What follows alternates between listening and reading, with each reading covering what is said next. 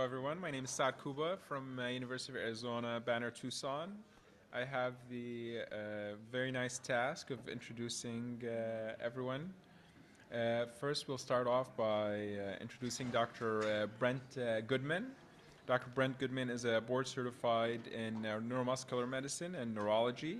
He previously served as the practice chair of neuromuscular neurology and director of the autonomic laboratories an autonomic program at Mayo Clinic. As an autonomic and neuromuscular neurology specialist, Dr. Goodman's clinical and research efforts are focused on neurobiology, autonomic disorders, and neuromuscular disorders. He's one of the country's top experts and has lectured nationally and internationally on various neuromuscular disorders, neurophysiology, autoimmune neurology, Sjogren's disease, and disorders of autonomic nervous system, and he has won multiple awards for his research in patient care and research. Well, it's a privilege to be here, and thanks for inviting a neurologist to what, amongst a bunch of cardiologists, so thanks. It's good to be here. I'm going to start with a case and end with a case. Title of this one is Time is Nerve, which I think we need to remember, right? We're in an awesome age of therapeutics, and I would advocate for starting them early and not letting patients develop like this one did. This was a 72-year-old man.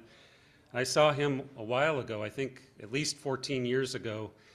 He had been diagnosed with CIDP, had a history of weakness and sensory loss, and for those unfamiliar with the term CIDP, it's chronic inflammatory demyelinating polyradicular neuropathy. It's a acquired immune-mediated demyelinating condition of nerves, so it's a chronic form of Guillain-Barré syndrome if you're familiar with that.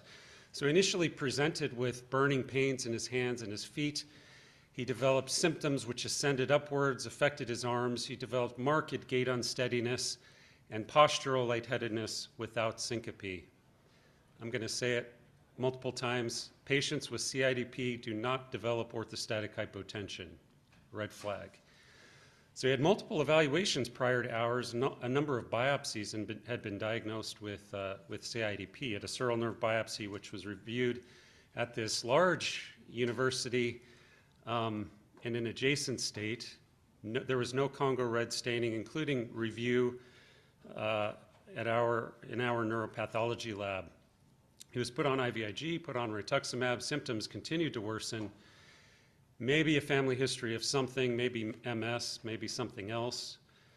He had orthostatic hypotension on examination. Patients with CIDP do not develop orthostatic hypotension. Normal cranial nerves, he was weak in both upper and lower limbs, both distally and proximally, so horribly affected. He was actually in a wheelchair when he came. His reflexes were absent. Sensory examination, he had horrible sensory impairment, so he had a severe sensory ataxia. What that means is you lose your proprioception, and so you have difficulty even standing. Even this gentleman, even when sitting on the bench, if he closed his eyes, he had a hard time staying seated upright. So horrible sensory ataxia. His laboratory studies were unremarkable. Here's his EMG. The zeros are really bad. So he has zeros everywhere, so no responses in his peripheral nerves. Doesn't look like CIDP. Here's his autonomic testing. He had horrible orthostatic hypotension, dropped systolic 80 points. Patients with CIDP do not develop orthostatic hypotension. This is his autonomic testing, which up top, the top tracing, shows a drop in blood pressure without any increase in heart rate. Heart rate's in green. And so severe orthostatic hypotension. And he had a fat aspirate, which was unremarkable. We reviewed his outside sural nerve biopsy. I did a second one. I wouldn't do a second sural nerve biopsy today, but this was 14 years ago or so. And I ordered an echo. I was suspicious of amyloid when I saw him, and the echo was suspicious. And we did an endomyocardial biopsy. He had amyloid on biopsy of the heart. He had, we then did gene testing. These days I would have done gene testing right after seeing him in the clinic. I wouldn't have ordered a sural nerve biopsy. And his genetic testing showed transthyretin. Interestingly, he came from a a little area in Italy. At the time, this mutation had been reported in only one family in a nearby area in this little spot in Italy. And so probably those family members that had supposedly been diagnosed with MS probably had amyloid. So take-home points on this case, tissue can be misleading, particularly sural nerve biopsy. If it's negative, it's often negative in transthyretin amyloid, so remember that. Neuropathy plus orthostatic hypotension is amyloid until proven otherwise. Neuropathy plus orthostatic hypotension is amyloid until proven otherwise.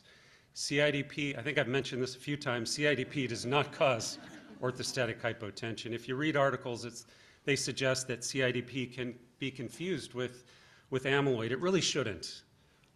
Autonomic dysfunction, that's significant, doesn't happen in CIDP.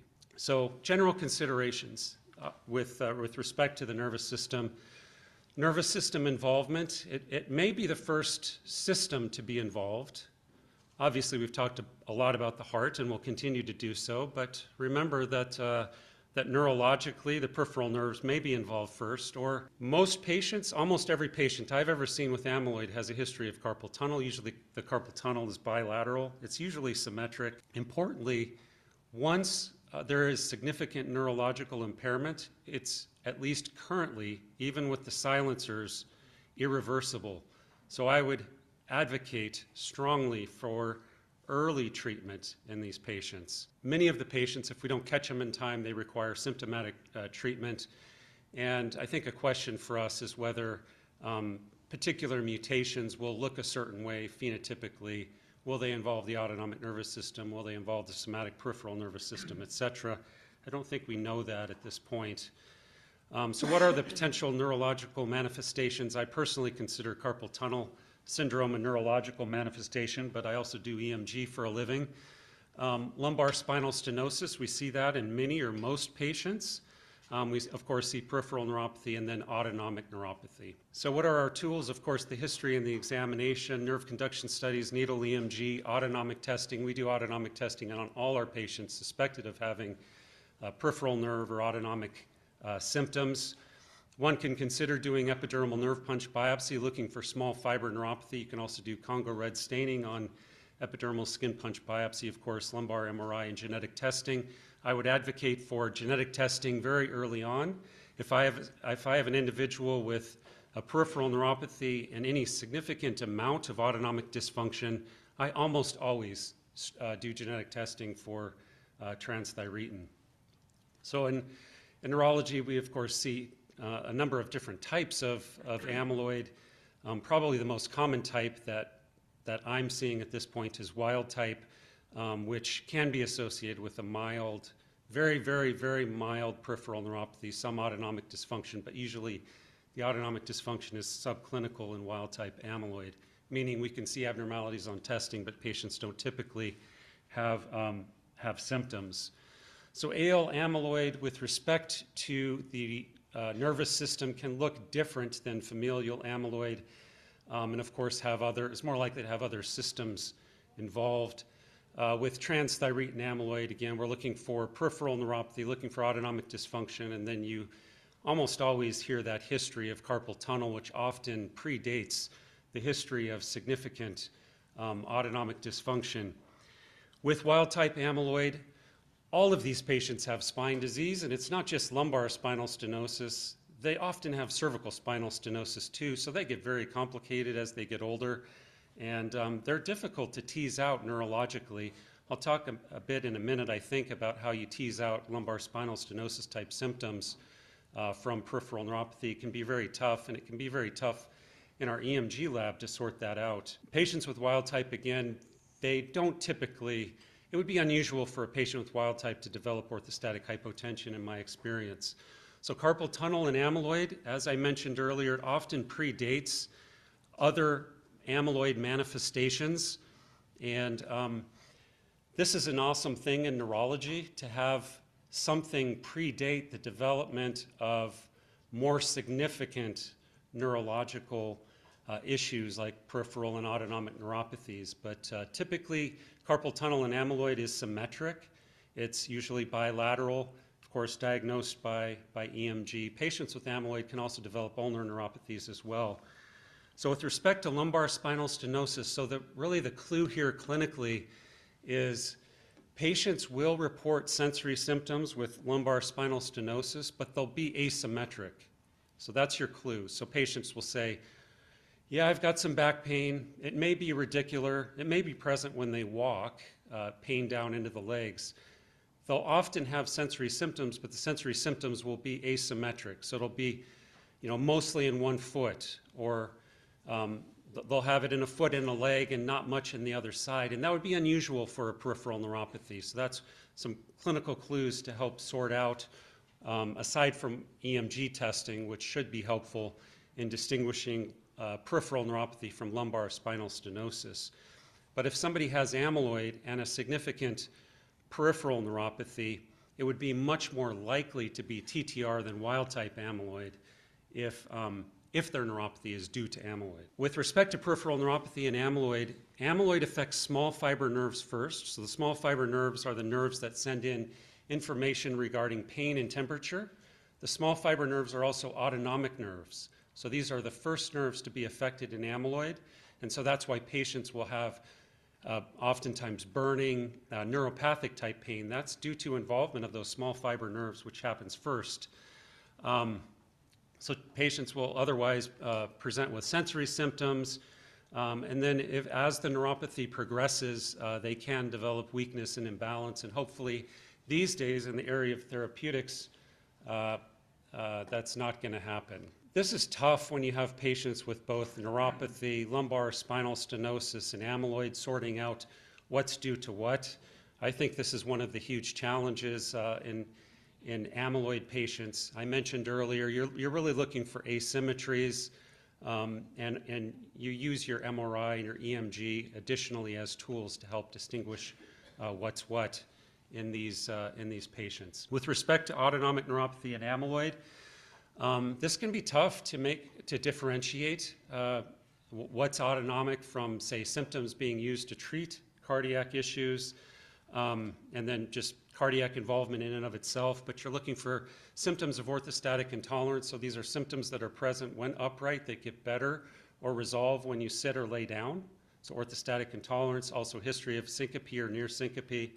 The tricky thing also is many of these patients, particularly with transthyretin amyloid, they may have had autonomic symptoms for so long that they may not actually recognize them until we do autonomic testing on the patients. And then we say, hey, did you know that you drop your blood pressure? And they say, oh, well, yeah, actually, I've been thinking about it. I do have more lightheadedness than what I indicated when we first met.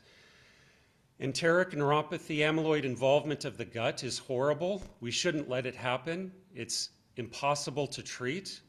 And many of us who've cared for amyloid patients for a long time, particularly in the era prior to treatment, these patients haunt me because it's awful, the diarrhea is awful, and there's not a lot that you can do about it, so we should keep it from happening. Patients can present with heat intolerance, so they basically lose the ability to sweat due to loss of those small fiber nerves, and so they'll complain of heat intolerance. GI dysmotility, they may complain of nausea, they have early satiety, so you ask them, do you feel like you fill up more quickly than you ought to when you're eating a meal? And that would suggest that they may have an impairment in gastric emptying, they may have gastroparesis. Patients, though, may have an enteric neuropathy that affects the lower GI tract, including the small intestine, which is under-recognized in patients with autonomic neuropathy, and that can also mimic gastroparesis, but also be associated with bloating and diarrhea. So the importance of early treatment. This was an interesting case. This 44-year-old female, she had a family history of TTR amyloid. Her father had a liver transplant, died afterwards. And the patient came to us reporting paresthesias in her calves and feet. She had postural lightheadedness when standing still. And really her neurological examination was quite unremarkable. You had to look pretty carefully to find any evidence on exam of a neuropathy. But she did have symptoms suggestive of a neuropathy. in addition to the orthostatic intolerance suggesting autonomic involvement. So she probably saw Dr. Rosenthal.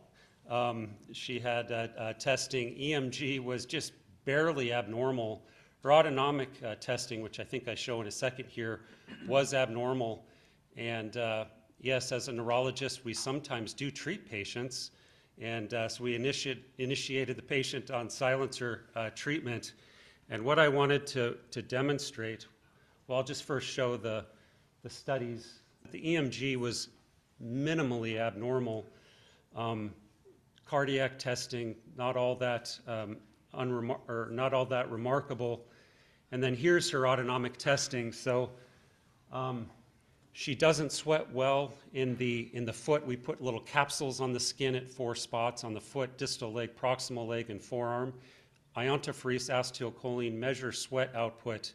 And so the nerves going to the sweat gland in the foot are impaired. That would be fairly typical of what we might see with an amyloid autonomic neuropathy. And then she had cardiovagal impairment as well, so reduced heart rate variability with deep breathing. We have patients breathe at 6 breaths per minute and measure heart rate variability. That was reduced. And then she had a postural drop in blood pressure, as you can see here. Wasn't horrible, but significant. And this is after treatment, so we were able to actually demonstrate that in this case of a mild autonomic neuropathy, that we can actually improve the autonomic system. So you can see her sweating went from 0.06 to 0.23, so sweating to the foot improved. Heart rate variability still abnormal, but better than it was. And you can see blood pressures were significantly better. She was actually fairly hypotensive at times. And so this was early treatment. Some people may not have treated this individual because the examination was not all that abnormal. The EMG was not all that abnormal, but she had significant autonomic involvement. The autonomic testing was abnormal, and I would advocate strongly for early treatment. Early treatment, even in the presence of neurological, peripheral nerve, autonomic dysfunction, we may see improvement in these cases. In conclusion, neurological complications, common, maybe early. They can be very heterogeneous. They vary in severity. Multiple systems can be involved. Peripheral somatic nerves, peripheral autonomic nerves, enteric nervous system, carpal tunnel preceding the neurological involvement. Neurological testing is very helpful, particularly autonomic testing. Shout out to autonomic testing. And I would advocate strongly for early treatment. We shouldn't let patients get as far progressed as the first case that I presented. Thank you.